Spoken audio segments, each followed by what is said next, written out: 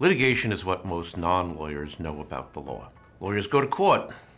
They argue in trials. They cross-examine witnesses. They make an argument to the jury.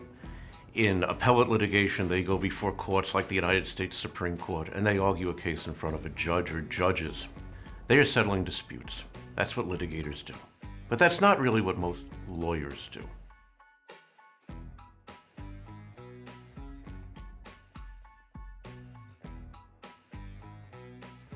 Most lawyers are transactional lawyers. Transactional lawyers don't get involved in disputes.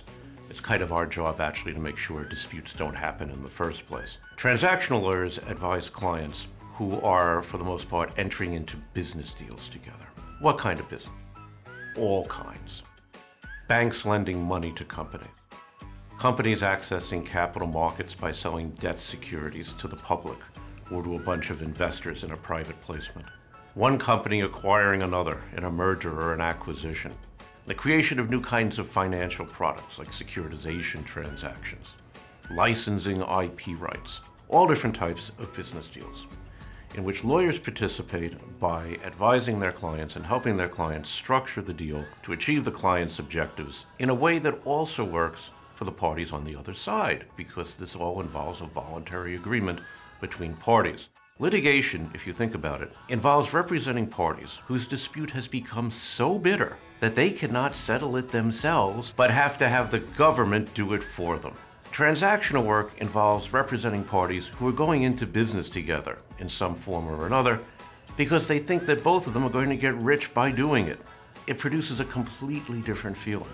In a transactional setting, the parties who are coming together to do a deal already have a very high degree of trust in one another. If you think that the person on the other side of the negotiating table is a crook or a fraudster, or even just the kind of person who doesn't live up to his contractual obligations, you don't go into business with that kind of person. You have to have a pretty high degree of trust just to sit down at a negotiating table with someone. When a lawyer comes to that type of situation, what the lawyer is trying to do is to take the inchoate business deal that the parties have already basically agreed to and work out the details in ways that protect his or her own client's interest, while at the same time making sure that the other party is still willing to enter into the deal. And that means, pretty much, making sure that that party's interests are respected as well. Because if that party's interests aren't respected as well, you can be pretty sure that the smart people on the other side of the table will figure that out pretty quickly, and there will be no deal. The art of transactional law is to figure out how to make everyone better off. That means when you come to a transaction as a deal lawyer, you have to understand the businesses involved, how each party is making money. That involves knowing something about finance. That also involves knowing something about accounting, because accounting is how we keep track of the money we're making.